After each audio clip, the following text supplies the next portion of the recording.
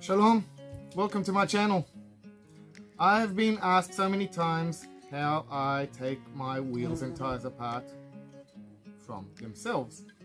Also seen that question on Facebook, so I'm going to explain once and for all how to separate my tires from my wheels. In here I've got a sealed box of acetone. This acetone can sit here for a year at least.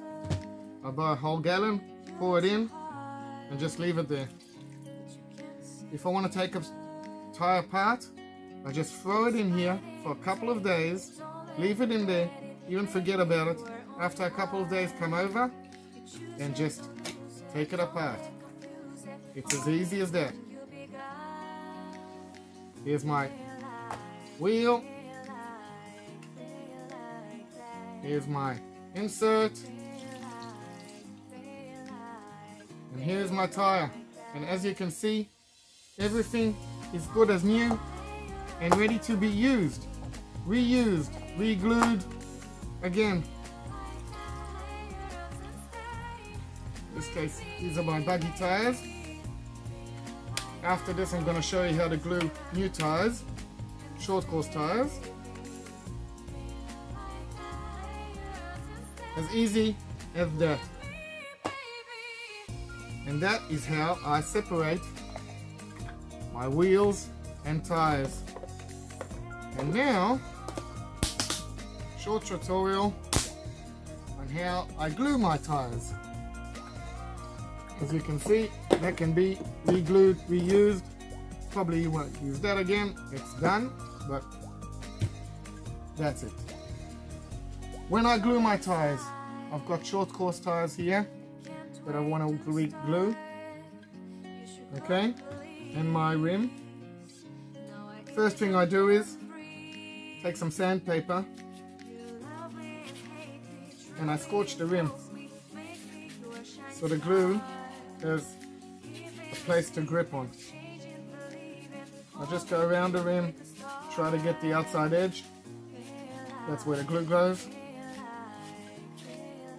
Once I've done that, I take my little piece of cloth. I've got some clean acetone here.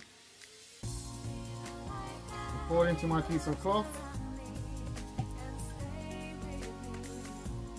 And I just wipe the excess of what I just did and clean the rim, get it ready for glue. I do that to the tire as well. Clean the rim. It's usually got some gunk on it, some wax from when they make it. If you don't clean that properly, your glue won't stick. After I've done that, what I also like to do is put a hole in my tires, my race tires, not my crawler tires. Okay, the reason I do a hole is so, one, my tires don't blow out or blow up when I'm going fast. The air has got a place to release, and if I go in some dirt, dirt's got somewhere to go. After I do that, I make sure my insert is sitting in properly. Okay, these are my inserts. Usually in short course they're directional.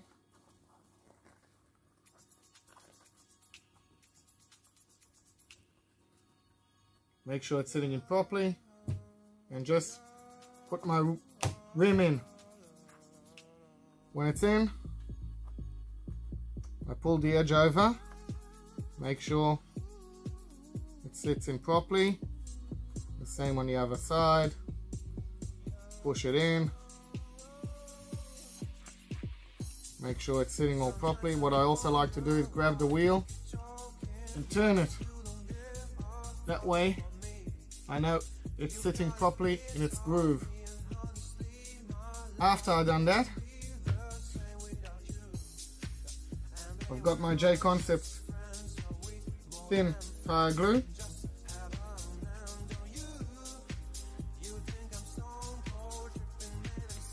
I just pull the edge back and I drip in a bit like so. It's very runny, so it just runs around the rim.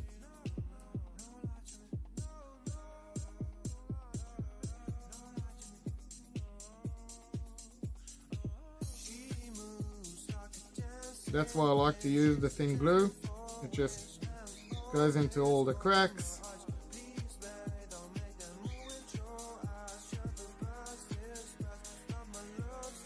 And that's it. I don't use rubbers. I don't use anything else. I let that sit for a few minutes. Then I flip them over and do the other side. Happy you joined me. I'm Cass. There was a short tutorial on how to take wheels and tires apart and then glue them up together. I've also got a new wall behind me with cars, and I'm gonna take some shots of that and let you see what I've done with my corner. And this is my corner. My work table, my airbrush painting station, a few small cars,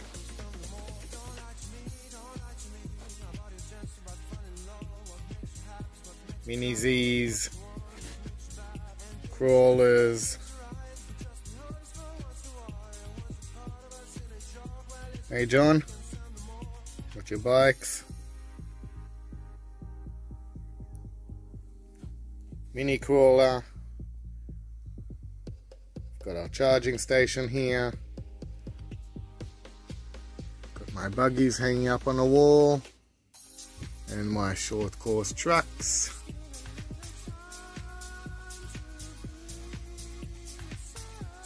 And this is my little corner. Well, after seeing my little corner, having an explanation on how I take my tires apart and how I glue my new tires, I hope you join me for future videos. Please like, share and subscribe. I was Cass. Shalom.